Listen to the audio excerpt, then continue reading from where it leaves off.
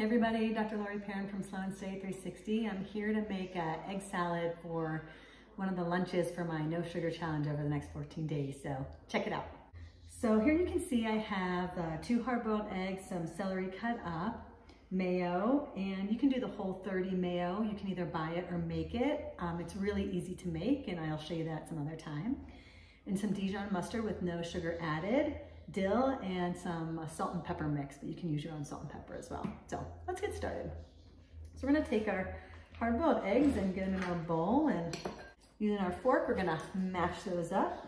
You can just do it to the consistency that you like.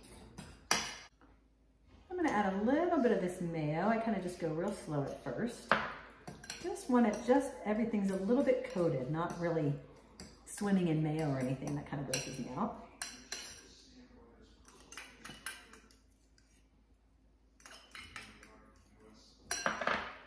We'll get that all mixed in. I'm gonna throw my celery in.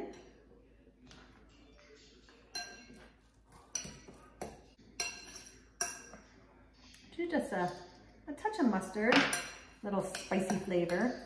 The other thing I'll sometimes put in it is curry powder, which is also really good in egg salad. But today I'm feeling the mustard love. And we'll top that with some salt and pepper. A nice little mix, just a nice little sprinkle, and then some dill.